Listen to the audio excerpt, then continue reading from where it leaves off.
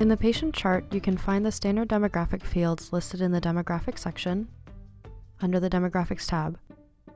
If there's any additional information you want to document about this patient, you can always add custom demographic fields down below. To create a new one, you can click Manage Custom Patient Demographics, or you can also access it by going to Account, Custom Fields, and click on the Patient Demographics section. Here you can edit existing ones or add a new field by clicking the green Add New Field button. Give this field a name, a description if necessary. If you would like to be able to pull the information in this field in your medical forms, in the form builder, then you can include a form name.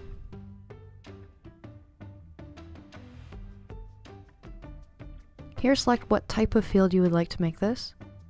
A text field will allow your patient to free type into it. The text area will be a slightly larger text field, and the text selection will be a drop-down with various options for them to select. If you would like to make this custom patient demographic field available for the patient to fill out during the check-in process on either OnPatient or your iPad check-in app, make sure to check this box, and then hit Save.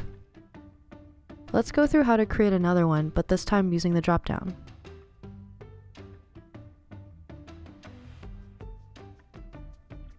Here I'll include a description,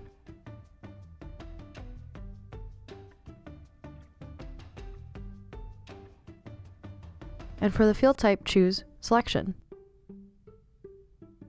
Here, type each value you would like in the drop-down, separating each value by hitting Return. Now when you go back to the patient chart, you'll be able to see these custom demographic fields in the Custom Demographic section. Another handy thing to know about your custom demographics field is that you can actually use the Advanced Report tool to run reports on this information.